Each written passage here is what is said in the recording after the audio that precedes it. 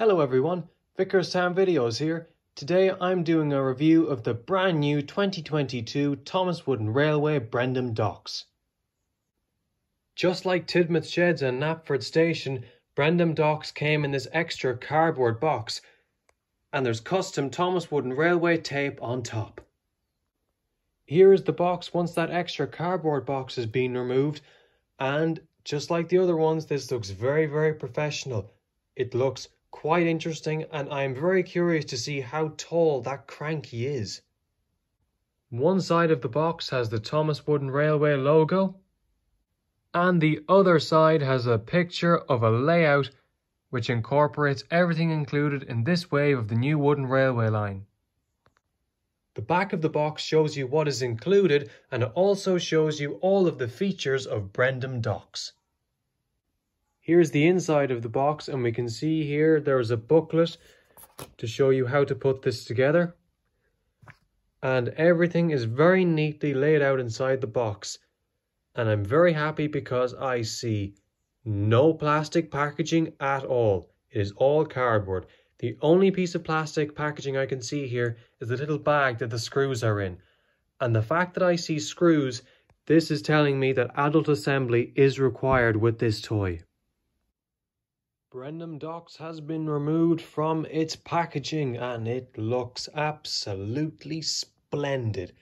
It looks marvellous. I have to say I am very impressed with this. It looks absolutely amazing and the features on this set are just remarkable. Let me go through them right now. But just before I do, I just want to remind everyone that adult assembly is required with this, so if you are young, do not try and put this together because tools can be very dangerous. This is the kind of work that's best left to an adult. First of all, let's look at Cranky the crane. And as you would imagine, there is articulation in this crane. You can see that he moves side to side, and this handle also works to lower and raise his magnet there. And Cranky in general looks really nice, and similar to Tidmouth Sheds and Knapford Station, there's a small bit of exposed wood, so maybe some people won't like that. Personally, it doesn't really bother me. I suspect the reason that is there is to remind people that this is indeed made of wood, in case people might get it mixed up with the plastic. That's just my opinion. I could be completely wrong, but I think it is just to remind people that there is wood incorporated in this piece. And now we're going to send Percy on a bit of a daredevil adventure here. Push him in there over those little humps and put him in there, and now we'll do something pretty fancy with Cranky. Cranky's magnet can be lowered here. Try and do this one hand. There we go. He's hooked on, and then pull him up again. And there we go. Cranky can raise Percy up into the air or any other engine. So there.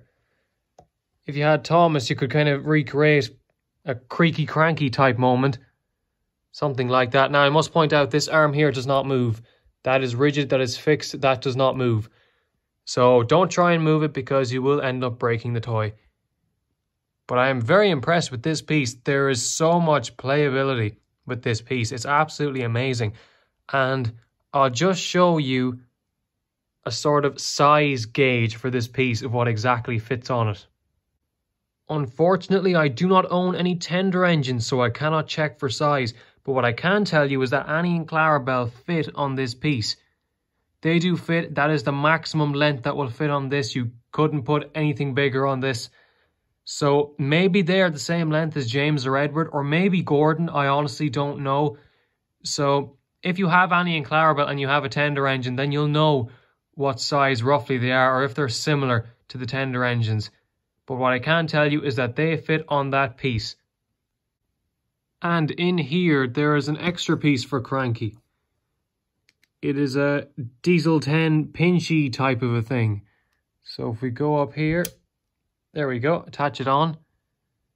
That's an extra different thing for Cranky to use. And I'll show you it in action now. You can see there that Cranky is able to lift engines with this. You can see Percy's off the ground. So he is able to lift engines with this. Now, Again, Percy is a tank engine. Maybe tender engines won't manage as well. Just drop Percy there. Oh, sorry, Percy. Go over here and we'll grab this thing of balloons. Let's bring Cranky's arm down a bit more. And get the grabber thing. Put it around there. There you are. And then wind Cranky's arm here. And you can lift it up. And then if you want, you can bring it over and drop it into Bulstrode or something. But yeah, more different things to be doing with Cranky the Crane, because he has that claw as well as just his normal magnet. Next we'll have a look at Bulstrode, and I have to say Bulstrode is much bigger than I was expecting. I thought he'd be half this size. If we just bring over Annie and Clarabelle here as a bit of a size reference, put them right up against the back of him there. That's how big he is. He is really, really large, and this engine carrier thing that Cranky has actually fits onto Bulstrode. You can see it keys in there, so it's not going to fall off or anything. Although Percy does look quite scared.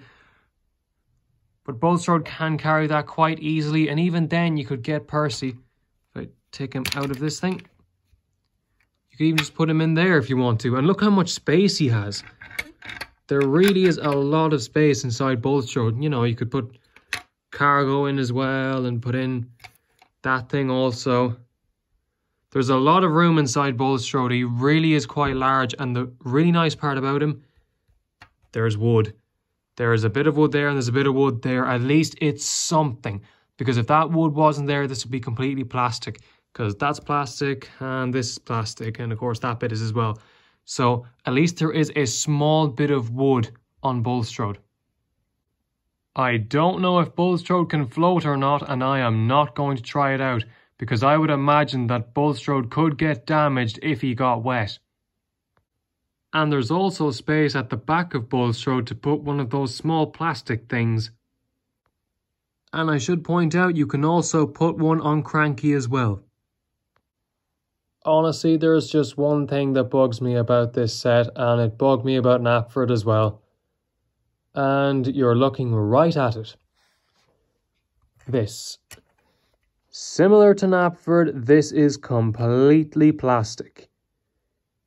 Complete plastic, no wood whatsoever, so that's just a bit disappointing in my opinion. I would have really liked it if even that undercarriage piece was made of wood. I think it would have made it a much better piece of rolling stock. So a little bit disappointing with that, but there's nothing else to complain about in this set. Here's a take-along Cranky beside the new wooden railway one. And this makes me appreciate the wooden railway one even more, because this shows you that the wooden railway one is tall enough. And the take-along Cranky is really, really nice. So if the wooden railway one matches it in height, it actually beats it, in fact. It is slightly taller. I am very, very impressed with this aspect of the wooden railway Cranky.